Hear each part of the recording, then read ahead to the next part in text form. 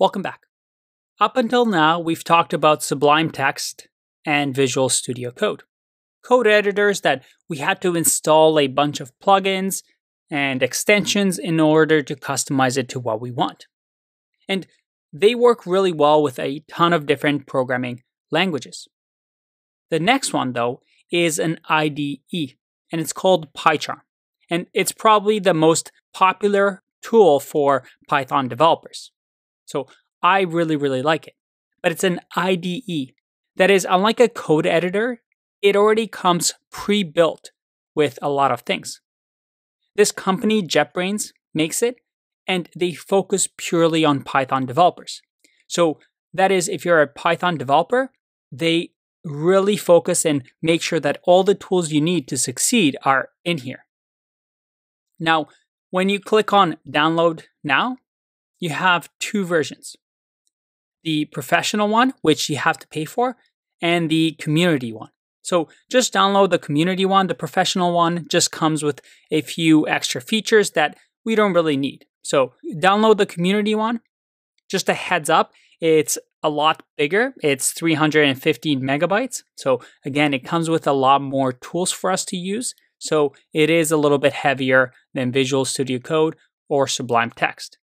But if you're a Python developer and you just want an environment where you can do everything in one place, PyCharm is the way to go. Now let's fast forward through this so that we're not waiting around for the download. Phew. All right. That was a long pause for me, but for you, with some editing, this should have been quick. All right. If I open this up now, again, if you're on Windows or if you're on Mac, installation process will be different. In our case, because we are on a Mac, I just drag this to application. With Windows, you'll probably go through an installer. All right, it's all installed. Now, if I double click, PyCharm is going to open up for me. And we'll just make sure we allow it. Now, in my case, I had already a previous version of PyCharm that I've been using. And you might want to import your previous setting. But in our case, we've never used PyCharm before. And also, most likely you want a fresh install. So even if you get this type of pop-up, you can just click on Do Not Import Settings so you get a fresh slate. We're going to click OK. And there we have it. And right away, you can see that, well, it gives us a lot of options.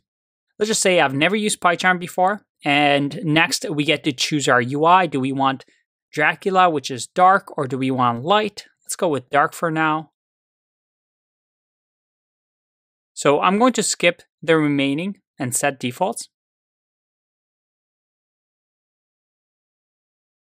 So in PyCharm now, we can create a new project. Now in here, it asks us where we want to create our project. In my case, we can just leave it over here. We'll call it My Project.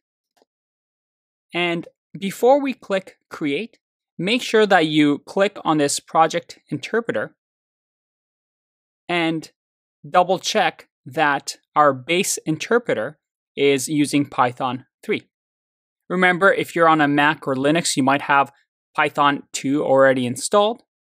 In our case, we installed our Python version 3.7 right here. So we make sure that this latest version of Python is what's being used as the interpreter. Now we can just click Create, and our project is going to start for us. We can close these tips. Every once in a while, you get tip of the day. Because this is an IDE, you get a lot of features that you can read about online.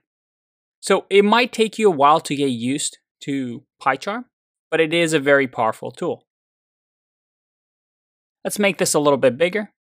Now, with my project here, I can right-click, say New, and then select File. Our file, we'll just call it hi.py. Click OK. And there we go. We have our first file opened up, and we can just, once again, say print.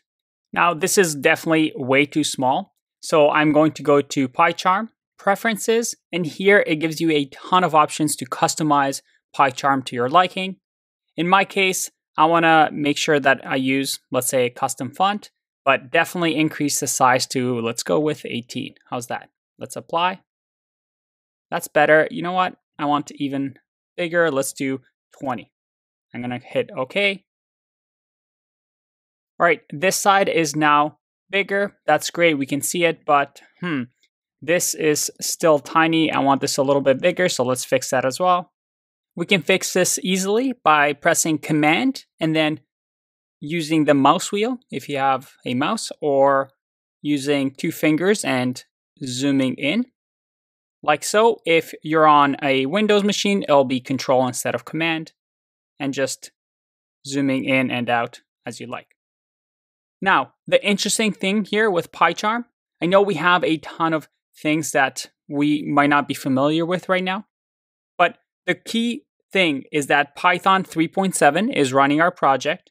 And if we type something like print, hey, we get a ton of interesting things. First, we get a typo saying, hey, this whole hey is not an English word. If I add spaces, look at that. It even gives me typos of English words. But then I also have this yellow curly bracket or squiggly line. And it tells me pip8, no new line at the end of the file. This is something that we're going to talk about shortly when we talk about formatting our code. But if I add a new line, look at that. Everything is working smoothly. I get a nice little check mark. Now I can run this code by going to Run and then clicking Run. And you can see the shortcut command here as well. If I run this, ask me, hey, what do you want to run? Well, I want to run the new hi Python file. I click on this and look at that.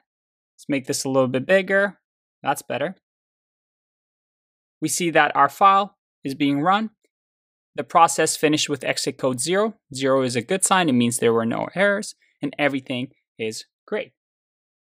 Now, if we make an error here, and let's say I miss my brackets and I hit run, or I can just click on run here.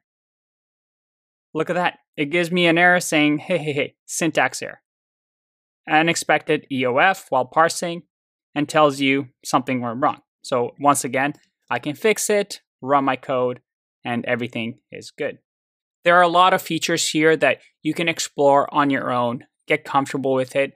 PyCharm is definitely a great IDE. And the beauty is that unlike Sublime Text or Visual Studio Code, where we had to install all these packages, PyCharm comes, well, with everything built in. It's an IDE. We don't have to install any of these packages. This environment is already set up for us to work professionally with Python because it is made for Python developers.